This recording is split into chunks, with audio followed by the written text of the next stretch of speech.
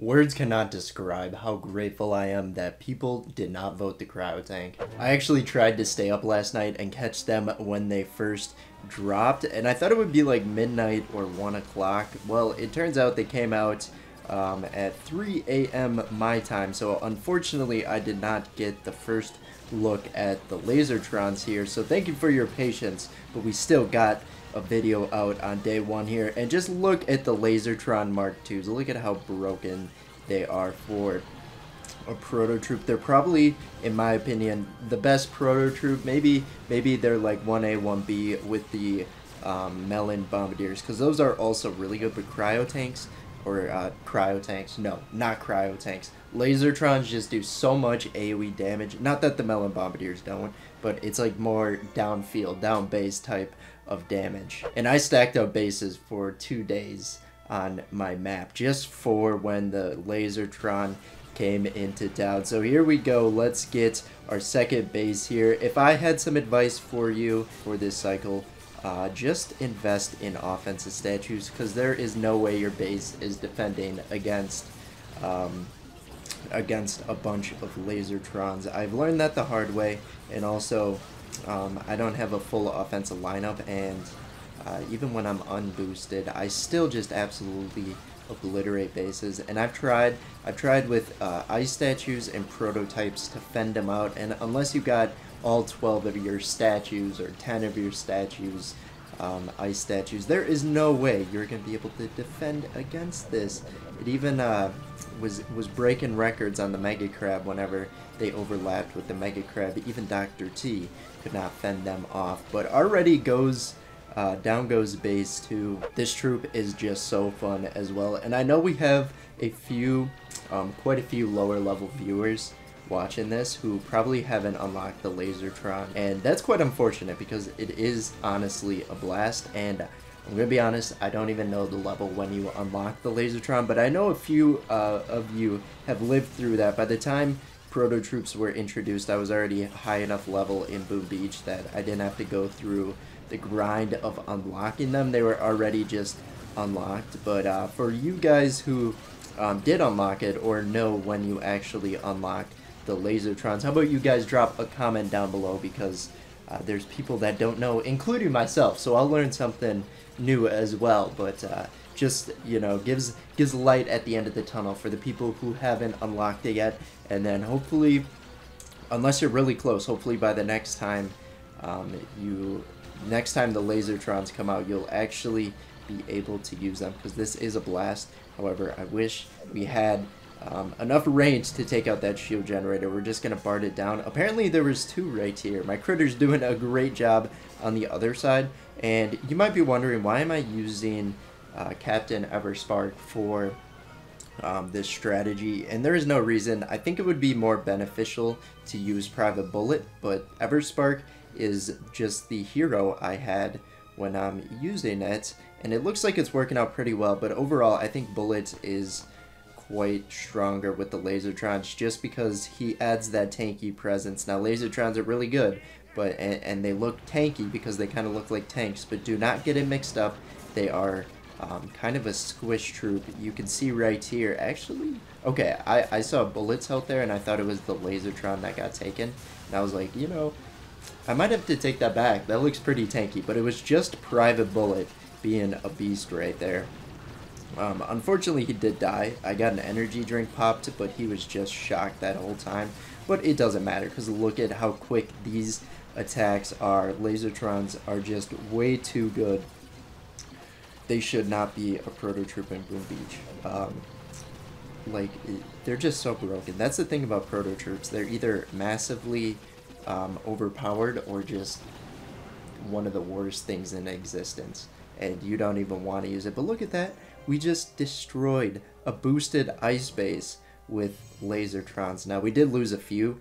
I guess if you do go the route of a few ice statues and prototypes, you can collect those diamonds. It's kind of like a diamond farming strat, where people will have the confidence to still attack your base, and they might take it out, but you still get those diamonds from all the troops lost. But that's okay. I'm okay with giving other player diamonds here. by losing troops. As long as I can take it out in the end, I'm more than happy to spend the gold that it costs for LAZORTRONS to the extent of where I'm still gaining gold, because with Prototroops like this, they are undoubtedly very expensive and take a long time to retrain. So I would not recommend going this route if you have low gold or not instant training, because I think they do take quite a bit to retrain. But I don't think I've used a LAZORTRONS without having instant training, so I don't even know their training speed. Can we get an info on that?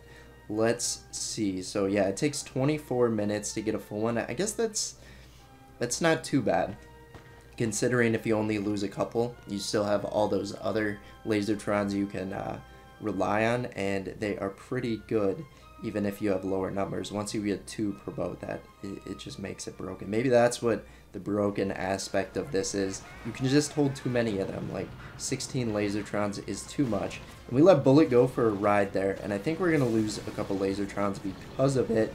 The grappler initially, the grappler that initially took Bullet kind of helped me out, got the damage focused off the beach, but then the second one just made the boom cannons around their out of range and did not want to focus bullets. So that was tragic, and now we are in an awkward position because the grapplers are going to pull the LAZORTRONS in. We need separation with this, and honestly, this base has put up quite a fight against me. I still think we should take it out, but yeah, it's getting kind of close, and that shock blaster is just in range. Can we get a couple more energy? I need a big time shock bomb here on the... Oh no, we are not looking too good right now. We need a shock bomb right here. Oh my gosh, I missed. Oh no, this isn't good. I was talking about how you have no chance defending it, and here we go. If we would have just given Bullet a little bit of an energy drink, we would have been fine, and you know, we would have had a tank. But because we lost Bullet so quickly, we are just not in a good place right now. That rocket launcher is getting in range. The LAZORTRON is getting in range of the rocket launcher. We're gonna flare this one back. I see that one. Gosh, I really hope there is a dead zone there. Oh no. So we are close to out of gold now. That was not the greatest attack, but we are gonna prioritize Private Bullet this attack. That is essential here. So we're gonna get that grappler shocked, and we're just gonna let Bullet hold his ground there. Shoot, he was able to get grappled still. That is not what you want to see, and we just shocked him at the same time. But hopefully, oh my gosh, once he gets super low here, no, the other grappler is back up. All right, this is awkward. So grapplers are the LAZORTRON's weakness. Who would have thought? This is why I really don't like grapplers. They are so tanky, and like you can just throw a shock bomb on them and protect all your units like this. But there we go. Okay, so Bullet got his energy drink, so he's gonna get more health. Let's get another one popped.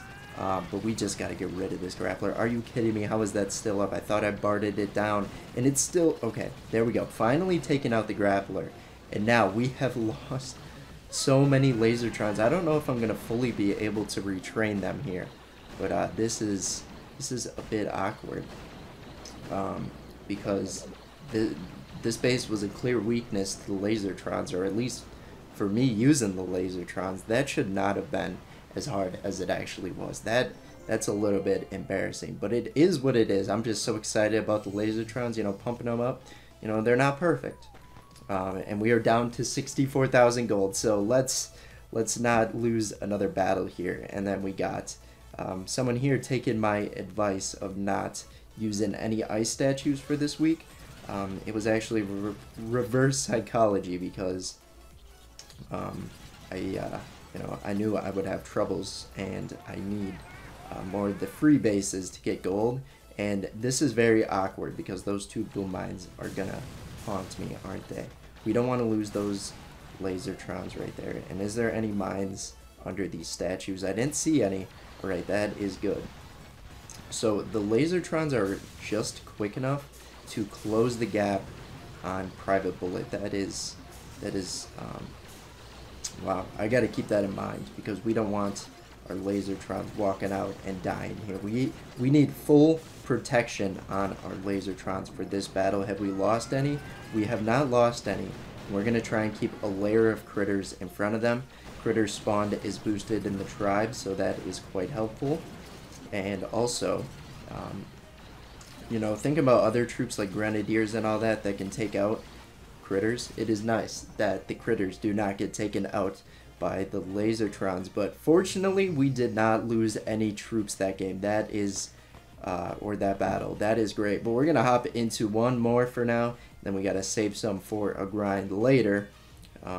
But this base has a good amount of gold. Let's get our troops down, and we're gonna have them flank him from the side, and I'm hoping they get some good diagonal action here. You know, it might have made more sense to attack from this and hope they would go up this way with their diagonal lasers, but I'm not sure how much that would really change things here. Here we can get more of the critical defenses here, being shock launchers and boom cannons taken out, and also hopefully getting that doom cannon once we get through that, and we should be good for here. Let's bark down these shock blasters. That was making me panic a little bit with bullet on the one attack I may or may not have failed. And this is very awkward. I did not realize the boom surprise.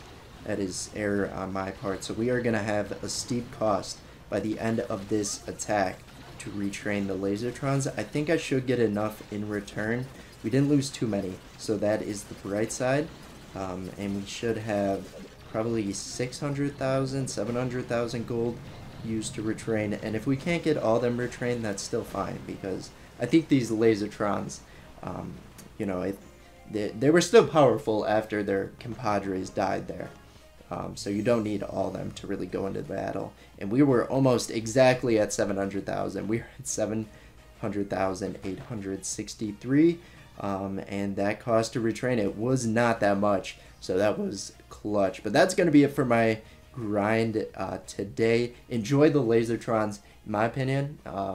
The favorite proto troop, definitely top 3 when it comes to how good they are of the other proto troops. But yeah, we'll see you guys in tomorrow's Boom Beach video. Bye bye.